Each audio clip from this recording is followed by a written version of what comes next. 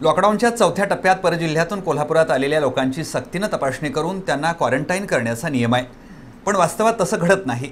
कुणाच्या तरी दबावाला बळी पडून प्रशासन विशिष्ट जमातीच्या लोकांना स्वॅबचा अहवाल येण्यापूर्वीच घरी जायला परवानगी देत आहेत असा आरोप हिंदुत्ववादी संघटनेच्या वतीने आज पत्रकार परिषदेत करण्यात आला।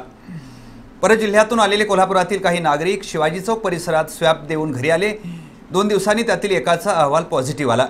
या घटनेची प्रशासनाने कसून चौकशी करावी आणि बेजबाबदार लोकांवर कठोर कारवाई करावी अशी मागणी करण्यात आली आहे। लॉकडाऊनचे नियम आणि त्याची होणारी पायमल्ली याबाबत हिंदुत्ववादी संघटनेच्या वतीने आज पत्रकार परिषद घेऊन प्रशासनावर गंभीर आरोप करण्यात आले। लॉकडाऊनच्या काळात गुढीपाडवा, शिवजयंती, संभाजी जयंती आणि अनेक यात्रांवर बंदी घालण्यात आली होती। लोकांच्या जीवाला प्राधान्य दिलं। लॉकडाऊनच्या चौथ्या टप्प्यामध्ये बाहेरून आलेल्या लोकांना सक्तीने क्वारंटाईन करून त्यांची तपासणी केली जाते असं समजलं होतं। पण वास्तवात भयानक प्रकार सुरू असल्याचा आरोप बंडा साळुंखे आणि संजय साडविलकर यांनी केला। 12 तारखेला कोल्हापुरातील पॉझिटिव्ह रुग्णांची संख्या 15च्या घरात होती। मात्र गेल्या 8 दिवसात ही संख्या 270 पर्यंत गेली आहे।